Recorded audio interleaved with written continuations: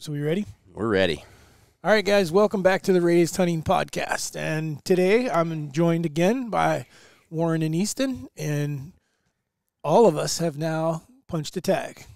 So we are 2023 bow season in Iowa is closed. It's now officially gun season. However, our late season stuff starts again when you can use a muzzleloader or a bow.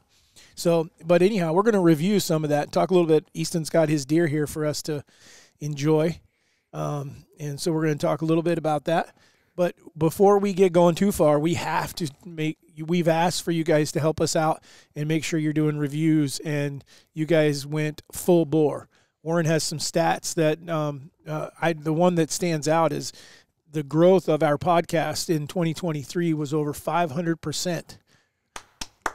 Woo woo! Yeah, big hands together, clapping for you guys, not for us, because you guys are what have made that happen. So appreciate you guys. But if you have some other stuff you wanted to share, well, Spotify, those guys just flat kick ass because we went over 200 reviews on Spotify, which it was not that long ago. We were asking to break 100. Yeah, and we went over 200.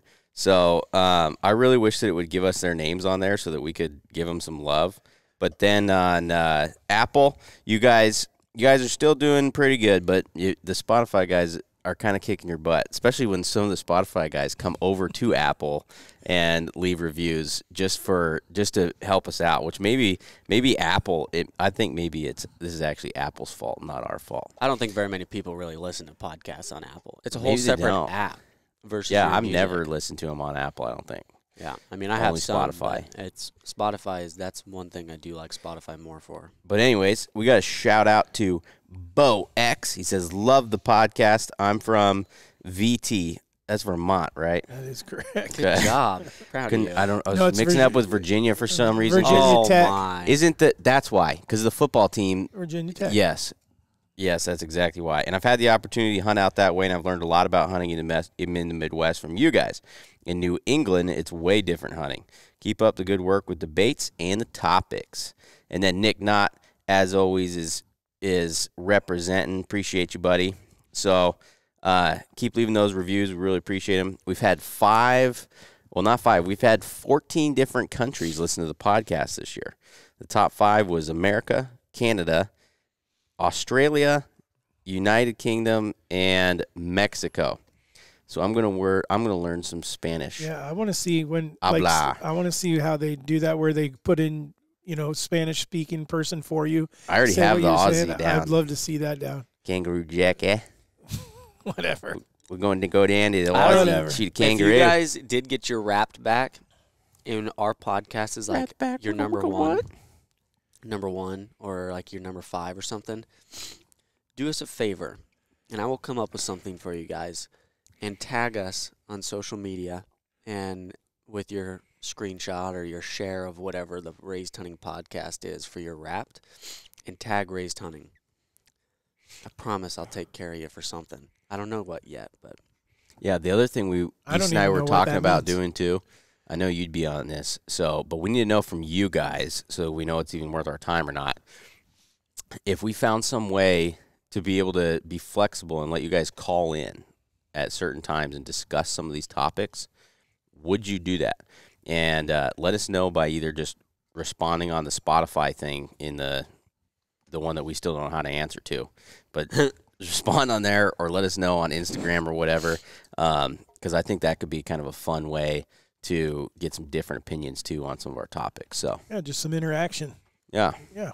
So let us know. We'd like to hear from you. All right, let's talk a little bit before we get into kind of our question and answer type stuff. What do you got here, Easton? Oh, we're doing it that order, huh? All right. Well, it's kind of the topic here is Easton finally kills a deer. Yeah, no kidding. It's not like it was not lack of trying, I can tell you that much. Confirmed. I have one besides killing a freaking stud, I have one good positive that came out of all this, and I hate it, but I like it. I got the nickname Mr. Deercember from Warren. This is the 3rd deer I have shot in December during the early split. So for Iowa, typically it's right around that first like couple days of December is when we'll go into shotgun season. And December 3rd, I think, is the latest we've ever had it go into December. And I've killed a buck on December 1st, 2nd, and 3rd. So the fact that I've killed deer in December during the early split versus the late split, which is like somewhere between like the third week of December and on, is quite So has it been interesting. the day before the end of the season then? Every time? Every time except times? for one. That the one that I killed on December 2nd was 2 days before. Well, last year's deer was still late. Last year was November 26th. I don't know, man. That's really early. That's 4 days before December. I genuinely didn't think going into this year that I would, or ever. I figured it might be possible, but I didn't think that there would be much of a way that I could hunt more than I did last year, as far as like days and sits. And I blew it out of the water this year, not intentionally. That was not a goal of the year. And I think last year was somewhere around 35 days of actual hunting, somewhere in there. Ended up being 63 sits. This year was 44 freaking days. And I haven't even looked at how many sits, because that's scary. So, it's a lot.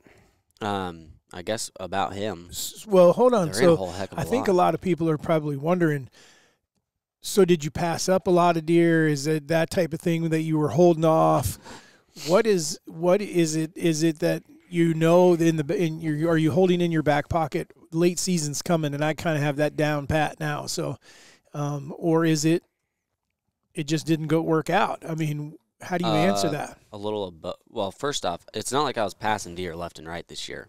Yes, I had a goal. I wanted to shoot one of my big goals, and he accomplished one of my just baseline goals, but at the same time, one of my big ones is I want to be able to pick a deer out, not necessarily just one, but like a deer that I've had history with or I know about or we've tracked for years or this, that, and the other, and be able to go out and shoot one. Both of you guys have done it multiple times. I've never done it. And this is the second year of attempting to do it. And I'm getting my freaking butt kicked. And it's proving that going to shoot a certain size deer or going to shoot a certain caliber deer is a totally different story or a totally different methodology, challenge and method than going to shoot a specific deer. And even though I had different places that I had 1 or 2 or 3 bucks that I would shoot and I had history with or whatever, I had options. But at the same time, when I was, say, on this piece of ground, I have 2 bucks that I'm waiting for out of however many deer are there. So your chances are tough in the first place. Secondly, you're trying to get one of those 2 deer to not only be seen but come in within bow range. And so to answer your question, no, I wasn't passing deer. I think the biggest deer I may have passed this year may have been 140 something, which I know sounds crazy to some people, but in Iowa that can be a 3-year-old pretty commonly. I have had years where I have had multiple 140s that I've not necessarily, like some that I had passed, some that just I had at least seen a lot of that caliber deer and some larger. This year, I could probably count on one hand, out of 44 days of hunting, I could probably count on one hand how many deer I saw over 140. And I don't know, you could blame that on me as the hunter, you could blame that on a lot of things. From what I have experienced, not that I've changed a whole heck of a lot from the years past, is it just doesn't seem like they're there. There's that many of our big boys. I think we need to preface for people really quick, because especially since we realize that 83% of people listening to this now are technically somewhat new to the Rays family. Everybody, I guess, a lot of our podcast listeners probably don't, because they've heard us talk about it enough now. But a lot of people traditionally thought that we owned hundreds of acres to thousands of acres, and that everything we had was locked up and super secure and food plots and everything else. And honestly, I'd say we're quite a bit different than most of the other guys, you know, juries and stuff. They're hunting an entirely different way that we are. We don't have anywhere near that much ground or the same level of food plots or anything like that. We're hunting deer a lot more how those deer want to operate instead of manipulating them, if that makes any sense. Yeah. And I think that it's important for you to preface that where you were, the specific place that you were hunting for the first till November 5th or something around there is a place that is permission ground, and it's kind of like public ground. Like there's really a lot of people there. It's a hit or miss on the year. Yeah. I've hunted it for a long time, and sometimes it's crazy because there's not very many people there. I don't run into anybody. We've gone years where we haven't seen maybe one or two other guys. And then there's years where... Not this year. Where, yeah, I can't avoid it. And that was tough. It didn't bother me. No, but I think that you have to take into consideration is there is somewhat of a difference. If you're trying to kill a specific deer, and then you're going to go to somewhere where somebody can walk through at any time and do whatever, it's going to make it just like if you're trying to kill a target deer on public. If I was going to go public land hunting, I'm, at least me personally, till I killed quite a few of them, I'm not really trying to kill a specific deer. I'm going to try to kill a deer of around a certain caliber, and because I can't control that many factors. And so I think if you really look back at your season, in the time that you transitioned and were open to hunting some other places was probably the worst time that you could have to then be chasing a particular buck. Yeah. Because it was already well into the rut where does were in heat and who knew there was no pattern left. Like this year, I wasn't necessarily I had 2 or 3 different deer that I had known for multiple years that I've even found antlers to and stuff. And again, like on a permission piece that a lot of other people shed hunt and stuff too. So it's pretty cool that I've had experiences with a lot of them that I wanted to chase. And I wasn't necessarily against hunting other places. Like last year, I'd say, yeah, I was stubborn. I was like, I want to hunt this one spot for this one deer. That's how it's going to go. And this year was more so of I knew the experience I had had last year with getting some of these bucks close on that specific place, that I wasn't against it as much as I was trying to make myself focus.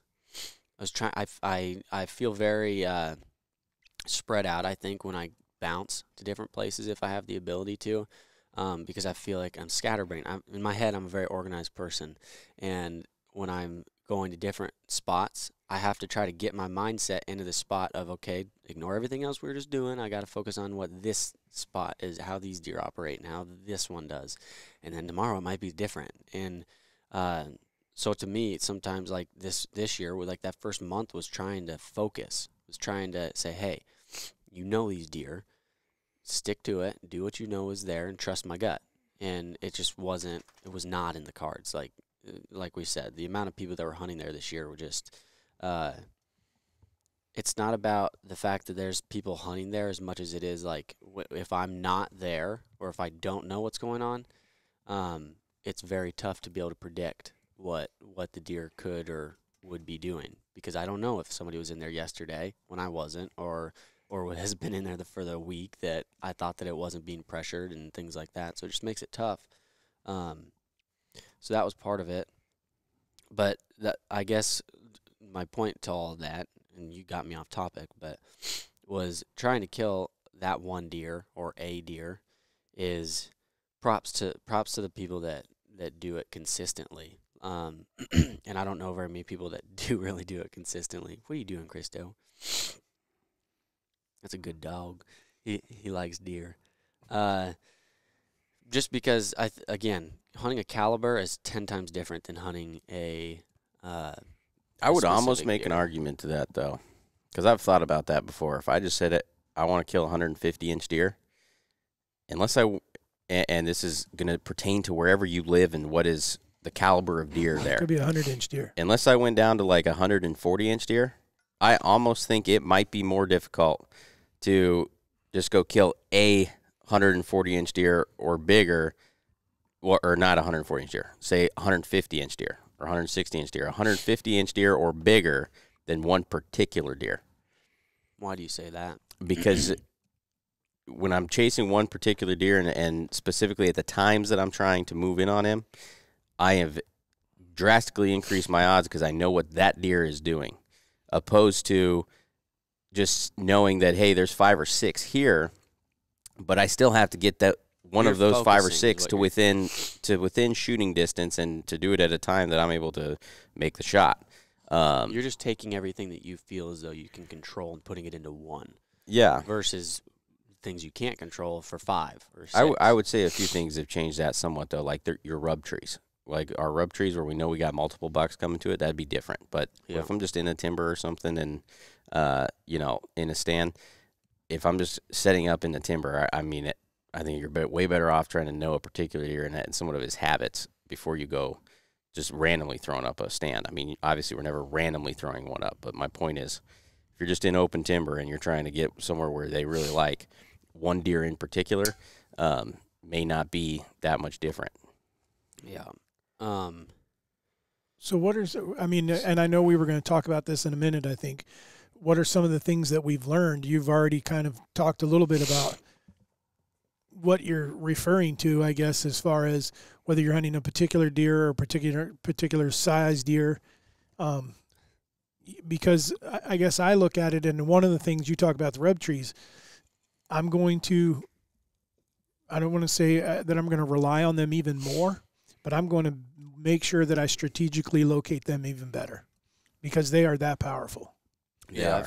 I've decided, like, next year for the rub trees that, like, I've already put them in a spot that I know I could get a stand into, or I like to mix a spot that I can get a stand into as well as it's obvious, like visually obvious for the deer and where they're at, obviously. And I think next year I might try some where it's like, okay, I know this stand is in a good spot, and I'm going to put a rub tree in front of it, whether it's super visual or not, because I feel as though sometimes I'm restraining myself. Like, I want it to be visual. I want it to be in a spot where they're crossing and get a stand in there, and then I'm trying to force wins on where that is. And I want to see if you could just get them more consistently through your good spots. And then the other one that about the rub trees that I would say, because we get a number of people that ask us about what type of tree, how big, what is the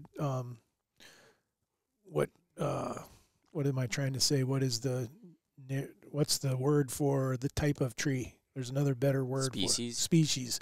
What's the species of tree that we're using? And the white pine still ranks number 1 for us.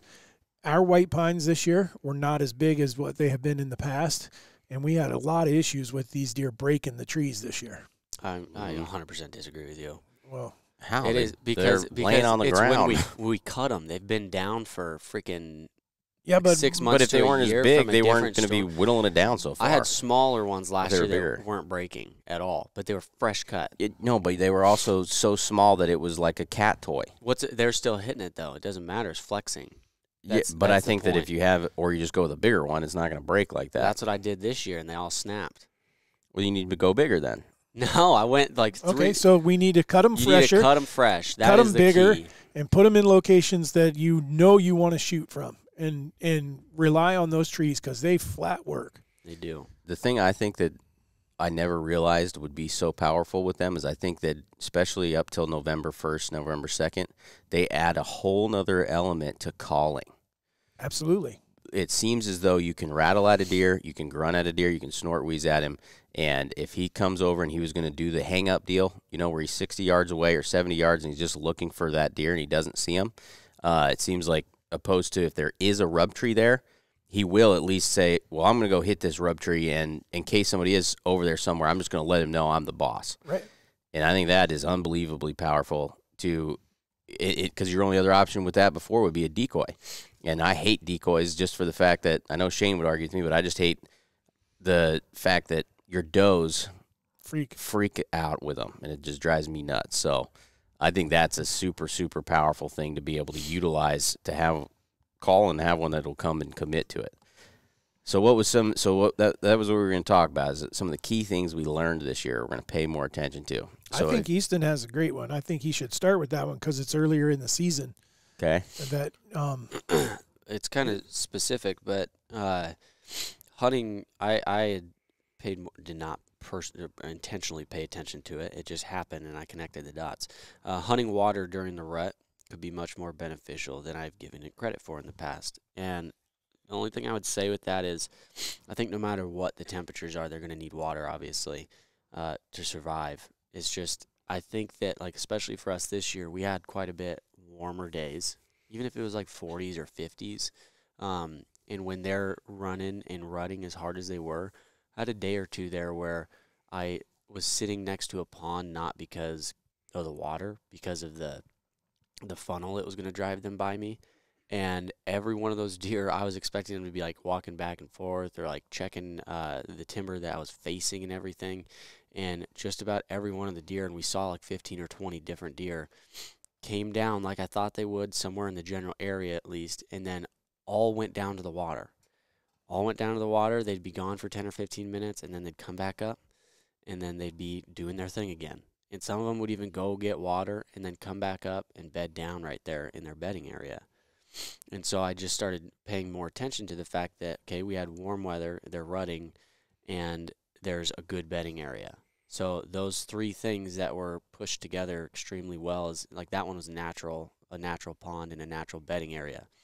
Having a pond that was secluded, and because it's in the trees and everything, where they still can feel safe, mixed with their bedding or good bedding area within 50 to 100 yards of where that is, was a great like mixing point for all these different deer that were coming around, does, bucks, all of them, to get water. They were bedding, bucks checking does. Like, it was like a hangout that they didn't even intentionally go to, because they knew that they needed that. They know they want to be by bedding, and the bucks want does. It was kind of a light bulb when I started seeing that. It honestly is kind of like baiting, only it's legal. Yeah. I mean, it's that powerful, or it And can be that powerful. I think agree it's with you 100%. situational, too. It is. I think some areas there's plenty of water. I think there's plenty of water in some places, and the reason I am so strong on thinking that the bedding area had a big factor in it, with how close it was and how secluded it was, is because that specific place had it has the bedding and everything, and then a big pond that is nothing around it really, and then there's another pond that is on the other side that's more out in the open, like right by the beans and everything, and they don't hang out by it. I mean, they'll go by it and everything, and they tend to go by it quite a bit, but it's not like they were hanging out and chasing around and checking like they were down in the trees in the secluded area.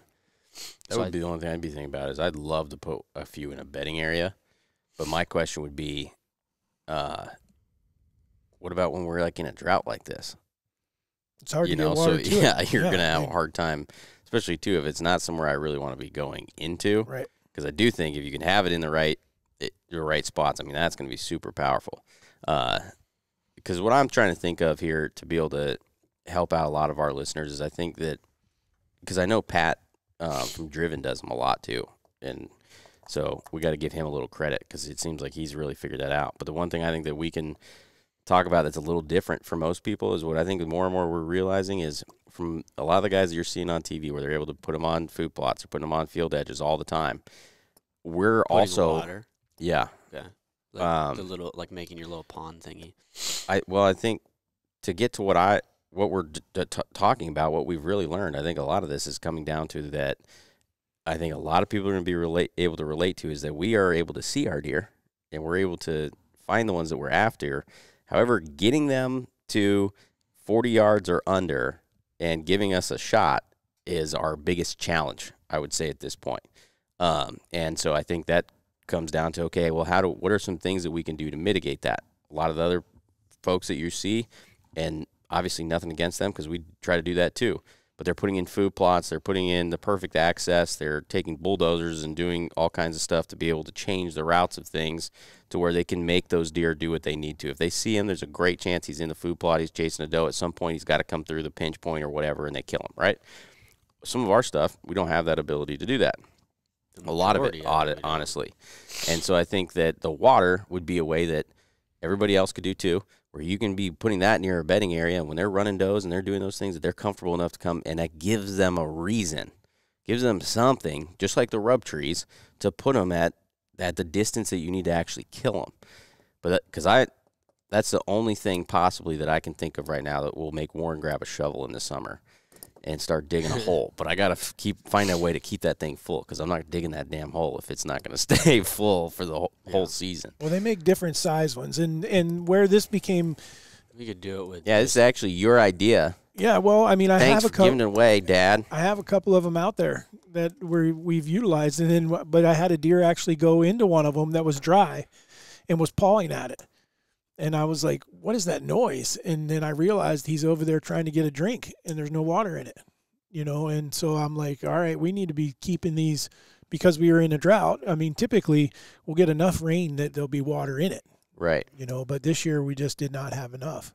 Yep. But they make different size ones. I mean, we're not using a kiddie pool. The ones that we use are I think they're Earth Blind is the guy that that makes them. I'm being totally honest. Well, in the kiddie if I were pool, any of you guys, because this is what I'm going to do next year. Go get the water lining. Why am I blanking on plastic? Yeah, just like the black rubber plastic they use for. I used it for construction all the time, but you get big rolls of it. Mm-hmm. I'll go buy a roll of that, and I'll take a shovel and take that, and I'm gonna go put a pond wherever I want it, whatever size I want it, and I don't have to go buy that thing or try to carry it into some of these places. Didn't we try a kiddie pool? We used one for antelope years ago. I thought we used a kiddie pool before too for deer at your house, and it didn't work. No, I did it for antelope. I knew the antelope wouldn't drink out of it. Yeah, they goofy didn't bastards. like it. Yeah, Yet they'll drink out of water troughs. Yeah, they didn't like the goldfish on the bottom or something. That's weird. Okay, know. so was that your only one? That one, and then I just came up with. It's kind of hard because I didn't necessarily learn it. I'm paying more attention to it. Would be reading land for funnels. I know that we talk about them. I know that I hunt funnels, but putting a lot more weight in. What I mean by this is like something that I learned this year that me and you hunted a completely different spot that for 5 years I never touched, because I went on my Onyx and I was like, you know what? Let's try looking at the topo, just the topo, not any of the trees or nothing. And I could really just see where certain things came together. That you wouldn't see with trees, you wouldn't even see on the ground. And so I wanted to try that the one night because I said, okay, there's all these areas in here where I've got a funnel over here, because I have physically seen them, or they do somewhat funnel them down. But this spot I haven't hunted them. I can't find these deer right now, and this spot right here is the only place it looks like on a topographic map that literally brings different things together that you wouldn't pay attention to just by looking at the land. And me and him went in there, and not that we had a crazy sit. We saw 5-6 different deer compared to the one that I might see a long ways away on that same exact piece for the past couple of days that I was struggling with. But I went right there, and immediately you could tell that there's travel patterns through it extremely well. So I've learned to trust funnels, obviously, but trusting, like, look at a topo map just to see if you can find a little pattern of something or where things come together, because it's a hidden natural funnel that it may not be recognizable just by looking at it. That's cool. I think food is something that we know. We plant our own food plots. We live in Iowa. We have cornfields and bean fields that are close to us and things like that. But I'm going to really pay attention more on what these deer. I paid more attention this year, kind of like stockpiling my information for next year. And that goes along with another tip that I would tell you, that I believe that last year can help you more to kill your deer this year. Mm-hmm. Going back and looking at, I mean, if you can start to figure out, BG would be a perfect example. Yep. Just hang on. He should show up. Just hang on. And sure enough, boom, he was a little bit late, but he showed up. Yep. And he kind of was doing the same thing that he did last year. He was in their same area. So there's things that by having trail cameras out that you can learn. Now, you can, if you employ cellular cameras, you can learn some of that on the fly during the season. Yep. You know, but if you're not going to use cellular cameras, then you're really stockpiling information for next year, praying that the deer, if you're not hunting public land, or even if you are, that public land, it's probably even more prevalent, because typically the same kind of thing is going to happen. There's usually a parking area and places where people enter and exit, but the pressure can change.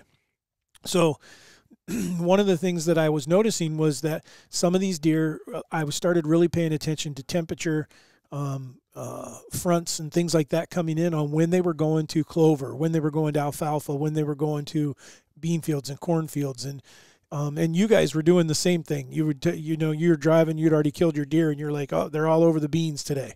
Yep. You know, noting what is the temperature? What is going on here? Why is one day the bean field full, but then a day later there's 4 deer in the bean field and they're all over in the cornfield? Well, those deer are telling you something. They're telling you that their bodies are telling them that they need a certain nutrient, and that's what they're after. So if you can plant food plots, and we can, I'm going to adjust some of our food plots to accommodate earlier season stuff. And one of the things that I noticed is the deer were walking through my turnips and stuff like that in early October to get to my any little bit of clover I had left. They were all over the clover. I think that's a really good one. I think that's there's a lot of value in that, just because if you are missing your deer, that may be all it is. It may be just that he's a little bit, he's going to this food or he's going to that food. Okay, did you have another one? Well, there's more. So to go into a little more depth on that, as far as what type, and again, I'm a big fan of brassicas. I'm a big fan of late season, having turnips and radishes and things like that. And so having those planted for the late season, nothing we can do about the fact that we're just not getting the moisture to really get a booming food plot. Hopefully that will change in the next couple of years. I also feel like, though, when we first started using brassicas a lot, we would get those really cold ruts on occasion, and when that was the case, that's when the brassicas become good for them. Absolutely. Change taste a little bit, and I feel like we don't.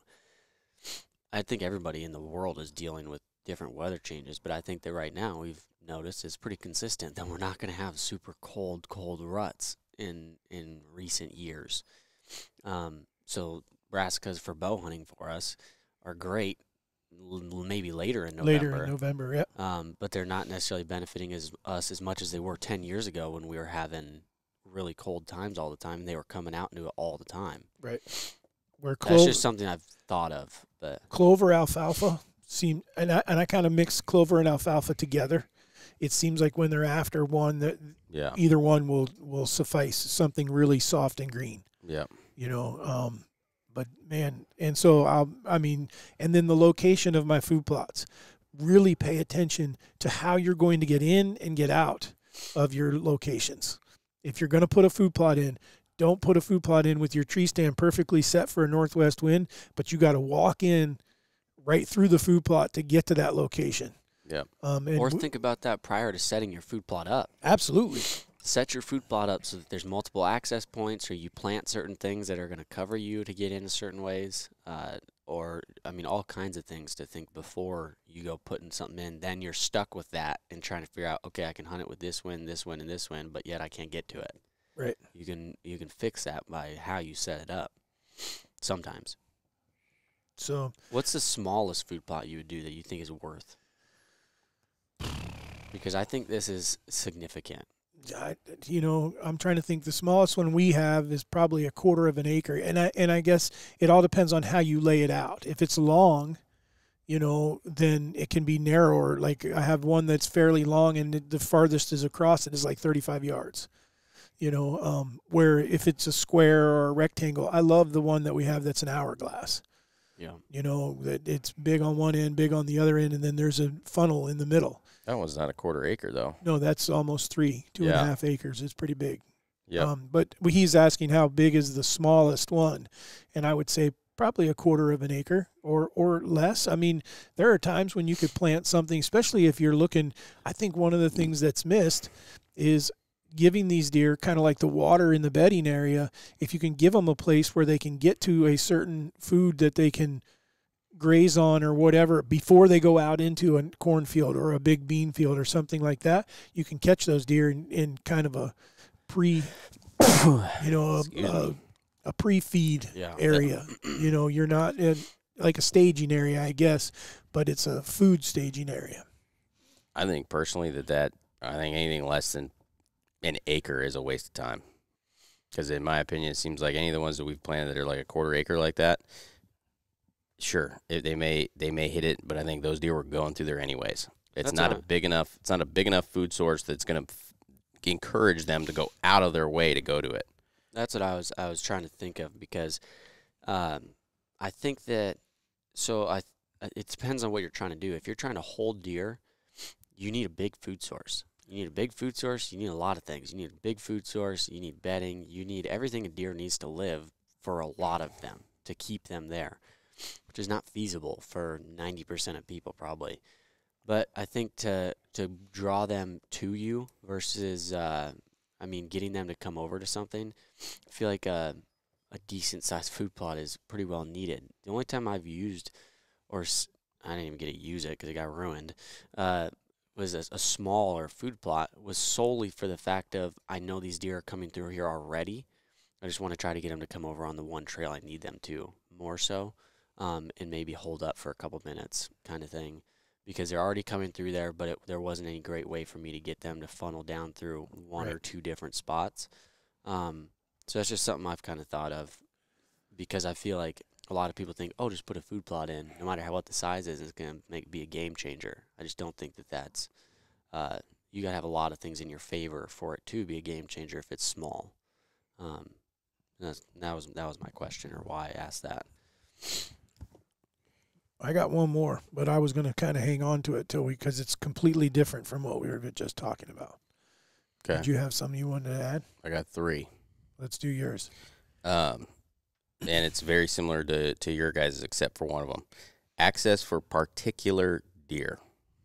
So one thing that I learned I feel as though with BG this year, there was fortunately it didn't bite us, but I think it was going to be a huge mistake, is I think I was going to be, and you for that matter, I think we were going to be really limited on the amount of times that we could hunt him, because the access sucked. You could not get into it without busting deer, and you could not get out of it without busting deer.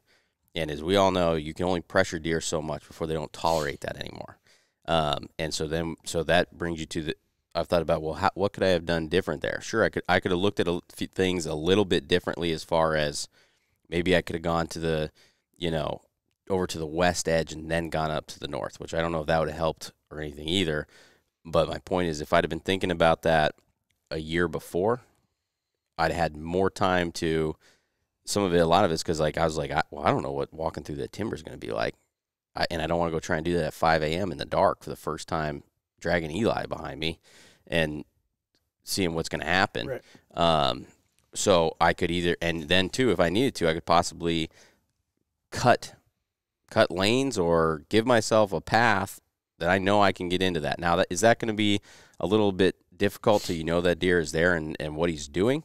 Yeah, but at the same time, like you said, a lot of the times they are doing these things that are pretty similar to the previous years. That would be one thing I would add is, for me, I'm fortunate, and I don't know if I'm sure there's a lot of other guys that probably have the same thing, but I have like a photographic deer memory. Like you can almost, any deer that's somewhat noticeable, you can ask me which deer it was or whatever and where, and I can tell you last year roughly the time and where he was on what camera. And so I don't take notes really, and I probably should, but I usually can remember them, especially if it's one that I really like. Bullwinkle, I could tell you every photo that we ever had of him off the top of my head, even before I killed him. And I think that information really, really helps you. So then my second one was pinch points. And I have a strategy on what I'm going to do for this already. And this is going to be so hard for me, because during shed season, I freaking love shed hunting. And then I get really excited because I think that behind every tree is going to be that 80-inch antler I'm looking for. And so I don't really get all that concerned with the hunting and everything, but I'll see a big scrape or a bunch of rubs or stuff, and I'll mark it on Onyx. Is what I should have been doing the entire time is taking note of those things and then be really looking, because this is when your trails are the best, they're the most beat down, it's the best information that you can possibly have, because all those rubs, all those scrapes, all that was happening during the rut, or the pre-rut, during the times that you're going to be chasing those deer and trying to kill them. I should be taking that information, and then that's my problems. I want to be looking for an antler. What I should be looking for is stand locations. Okay, there's a ditch that comes up here, and this ditch is almost impassable for X amount of distance, or this or that, and finding these things that I feel as though is going to force them through something, and then marking those. I have a question. And well, hold on. A lot of times you'll see that in the winter, like you're talking about, that they're going around the ditch. Yes. You know, or Snow they're on the ground. Yeah, you'll be like, holy cow, look at this is why they were doing this. You know? So, which I can think of one of the best examples of that is where we were trying to kill hammer. It's a road, and every flipping deer was using it. And the only reason we ended up figuring that out is because Dad and I kept going by, and I was like, look at all these tracks. And he's like, I know, they're always there. I'm like, well, let's put a camera on it. And we finally put a camera on it, and it was just loaded with deer, and they're just lazy bastards. They're just walking right down the road, and tons of them were doing some it. of your other spots, and they won't touch a road. Yeah, I don't. Or they won't walk up or down it. And what we They'll mean cross is like it. like your 4-wheeler tracks. yeah, it wasn't a paved road with cars Yeah. going down it. What are you highlighting, though? Because here, I feel like the trails may not be as beneficial as they seem versus finding where there's this year's rubs and scrapes. The reason I'm saying that is because I feel like if you're just going off of trails in a lot of deer traffic, especially during February, March, whenever you're going to be actually shed hunting, I feel like that could be much more prone to give you information on this time of year. I don't want to hunt anymore, meaning late season, that they're in here late season. Because I know there's some places we have that deer move more into a certain spot during late season. So are you focusing more on the trails? Are you focusing more on, okay, there's a massive scrape here and there's trails and there's rubs here, or one or the other, or what? Because I feel like you want to try to take the most knowledge of sign you can get that pertains to the rut or somewhere around the rut. I'm trying to find a location that I know that there was a significant amount of deer activity. From that point, now is what I'm trying to do is find and this won't always be the case, but I'm going to pay a lot more attention this year. I'm going to try and find a physical feature that naturally forces those deer to some extent. Because let's just say if I have, a bedding area that's just getting hammered, lots of scrapes, rubs, all that good stuff, and then to the north is a big ditch, right? And then I can see that, hey, there's still sign here, and then there's a big trail. Well, they got to get into that bedding area somewhere. And so what I'm going to say, okay, this for a west wind or whatever is great with this pinch point, because they still got to get into that bedding area. Sure, they might come from the south, but then that's what I'm going to do on the south side too. I'm going to try and figure out, okay, we're on the south side. What gives me, I'm actually going to try to get away from the sign a little bit.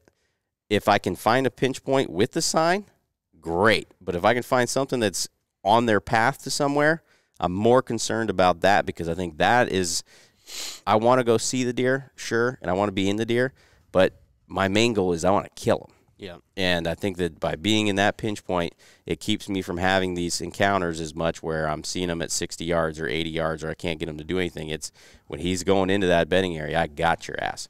Mm-hmm. That is what I'm going to be. And I can't say that that's going to work or not yet, because I've never paid that much attention in detail when I'm shed hunting, because I'm looking for an antler. And I know, and I've kicked myself several times because I've walked stuff, I'm like, and I've got a pin there. Yeah. And I didn't say anything. I didn't give myself a note. And I'm like, well, what the hell did I put this here for? Yeah. But I know if I took the time to make it a pin, like it was something important. Sole purpose why I got my own Onyx when I first got it. You tweaked me out with how unorganized your Onyx is.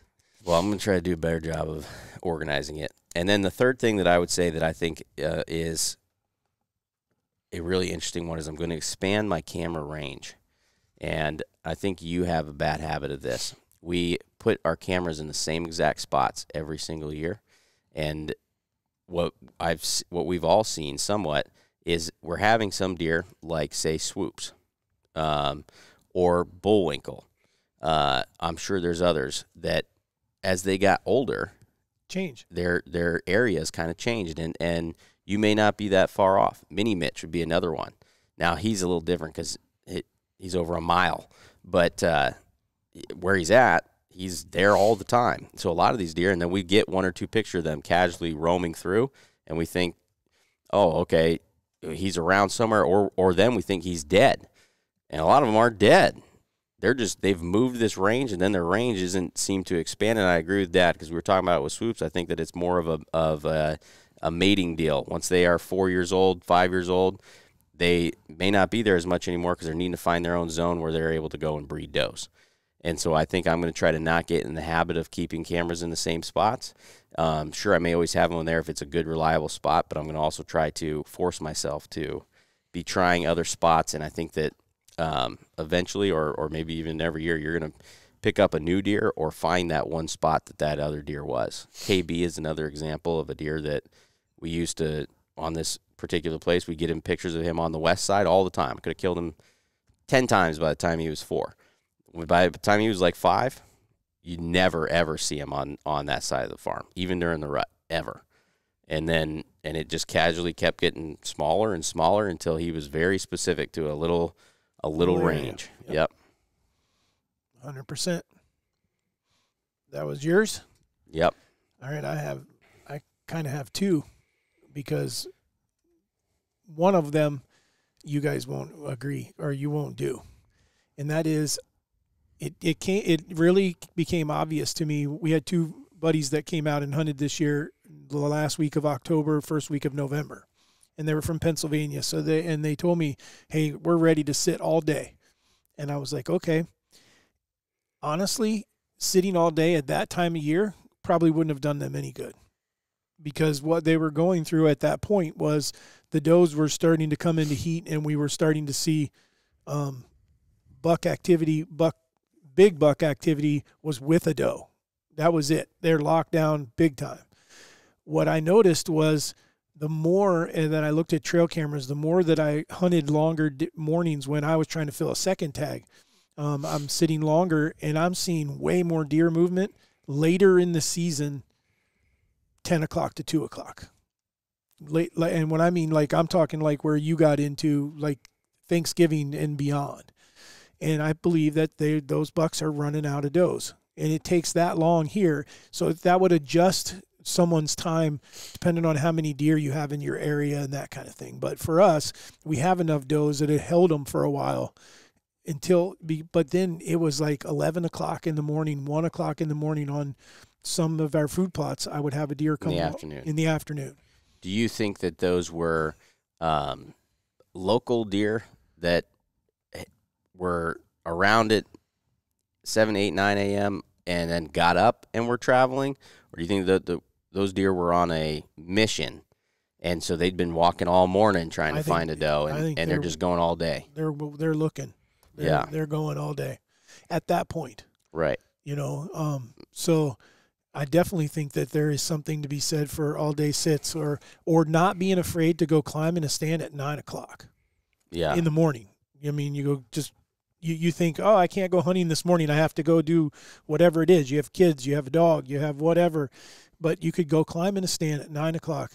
You almost killed a really big deer by climbing in a stand at like 12 or 1. Me and you, when Dagger, that was at like 2:30 or 3 o'clock. Frayne was before that. Yeah, so I mean, my point is that those deer are moving. At that more, not that they're not moving earlier, like in October and November, but it seems like there's even more movement later on. And the thing I can attribute that to is that there's less does for them to pick from. Right. You know, so they have to try to find that. Exactly. Doe. Yep. So that would be one of the big ones, was adjusting all day sits. And then the other one, and I know that Nick is not going to like this one. When he hears me say this, is I killed my deer this year because me and you went and moved a stand. And we put that stand in, and then I went back the next day, climbed in that stand, and shot my deer. saddle hunting is giving you that opportunity to do that all the time. So next year, I will employ saddle hunting more. I will make sure that I will make sure that I have the ability to go into somewhere, be fairly new. I love hunting a stand for the first time. I know that you don't, and I believe that you catch them off guard. That first time that you're in that stand, they don't know what's going on. They're susceptible to, well, I didn't see that here yesterday, those two big lumps in that tree, but maybe it's okay for now. Where if you hunt it 2 or 3, 4 times, or 2 years or 3 years, then they've seen it. They know what's up. Yeah. This one's a perfect example. He looked at you guys directly in that tree.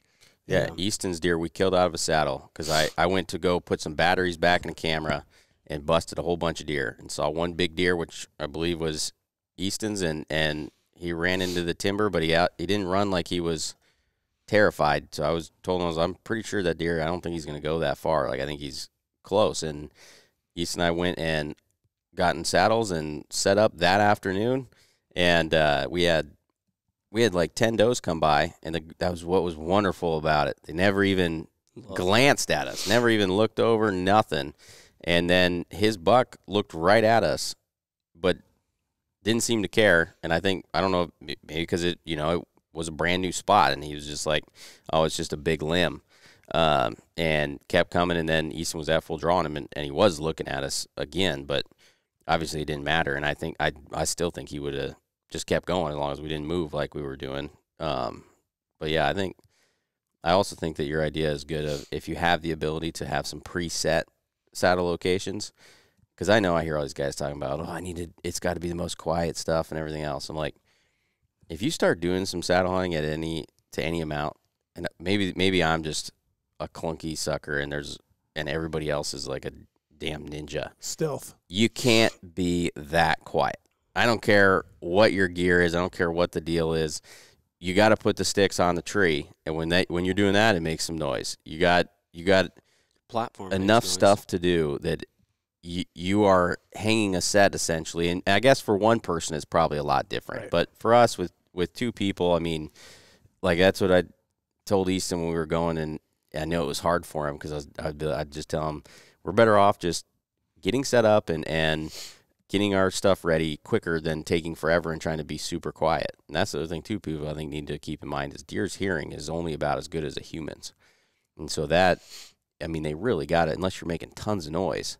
They got to be within 70, 80 yards of you to hear you if you're not being ridiculously loud. But we did it purposely on him. We knew where we were going, that there's a good chance there's some deer really close. And we said, let's just get in there quietly. And then we're early, so I'm just going to take my time setting up. And I'm going to take my time setting up quietly because and sure enough, probably a good thing that we did, because the moment I stepped into my platform, I was tied in, but I hadn't even gotten my pack off or anything, and 2 bucks came under us at 15 yards. Yep. So how are you going to employ this? What do you mean? What is this going to look like for you? Meaning that is it bedding areas? Is it food sources? Is it just changing it up sometimes, or what? I think just changing it up sometimes. I think we have some stands that we need to move. Yeah. That they're just worn out.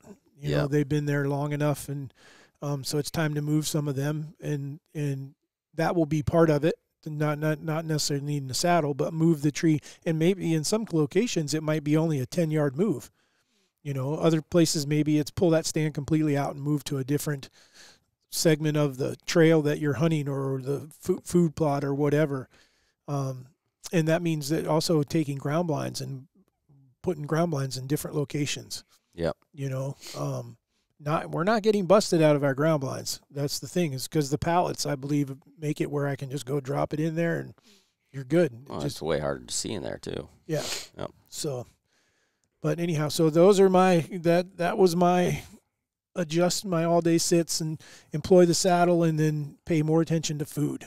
Even during the rut, the food is still a huge factor or draw, or it might even still be, because again, it becomes where the deer are and where the does are at different times. You know, I mean, it just like he was with Easton's deer was with a bunch of different other deer, you know. And then when we were hunting last year, and those deer were coming out to a food source, you know, and it was a late season type thing, you know. So it just being able to get close to food is a huge one, especially as the season drags on. It becomes more and more prevalent. Yep. Anything else? I think it's time for the best part of the entire podcast. Best part. I don't know if it's the best part of the podcast, but it's the part of the podcast. So, all right. So we're going to do Warren's Wacky Facts, which I'm introducing because he can't even remember what it's called half the time. Go ahead. Let's hear yours and see if you can compete with the master. I was trying to be nice, and I picked up on a tip that someone sent, and I saw it the other day. And I told Warren, I was like, hey, I have a wacky fact for you that you could use. And he doesn't want it. He was like, you just say it. And he's going to be mad because mine is really, really good. Do you know what mammal does not stand with his butt into the storm, but instead turns and faces the storm and walks into it intentionally? A buffalo. Buffalo does that. Why? Because they're going to get through the storm instead of waiting it out. They know that they can make it through. You guys read the thing that Mom. I was going to say Gerald Butler. What a guy from 300. He faces the damn storm. Did Mom send us something with it? That's where I saw it, is that one of her sisters or whatever sent some the picture of this buffalo covered in ice and I'm glad I didn't his take face that was. one. But yeah, they walk into the storm because they know they can get through the storm faster by facing it and walking to it. Give you guys, I'm a pretty hard judge, but here is a good one. You could have done better. Whatever. A woodpecker has its tongue wrapped around its brain in order to protect its brain from high-speed pecking. That is the best one you have come up with. That is a wacky fact. What in the world? How do they get their tongue back there? I don't know. It says, because I saw it somewhere. That makes total sense. And then I had to check it. It says, yes, having its tongue wrapped around the back of its brain doesn't just give a woodpecker somewhere to store a long appendage. It also helps protect the bird's brain from injury during high-speed pecking. I figured and it wraps all the way around it. What the heck? Yeah. That's gnarly. I figured they just had a bunch of juice in there protecting it or something. I have a whole new appreciation for woodpeckers next time I see one. Because they have such a long tongue? Yeah, well, and to wrap around their brain. All right. It's crazy. But yeah. All right, so we have filled your guys' heads full of knowledge. I don't know what you would call that. And tongues. So thank you guys for tuning in and joining us. Oh, man, hold on. Can't do it. I promised him that we would talk about it. Logan Matson. We'll save it, though, because I think it's a part of a topic of its own. And that is, he wanted to know, how can you, he's heard us, he's watched the podcast, and that we are reading deer is what he's referring to. And he was asking, how do you read a deer? Can you go into detail on that? I would think that's an entire podcast. I do too. So Logan, sorry, man, we got wrapped up in the one we were doing, but we'll get to it at some point. I didn't want to shoot you an answer because I felt like it was too good a topic that we could maybe do it next week. Yep. So anyhow, we are going to get out of here. Thank you guys for joining us, and we appreciate you. For those of you that have still not filled a tag, or maybe you already have and you got another season coming, good luck. We have another season that comes in after our shotgun season, so we can pick our bows back up or our muzzle loaders and go out and chase them some more. All right.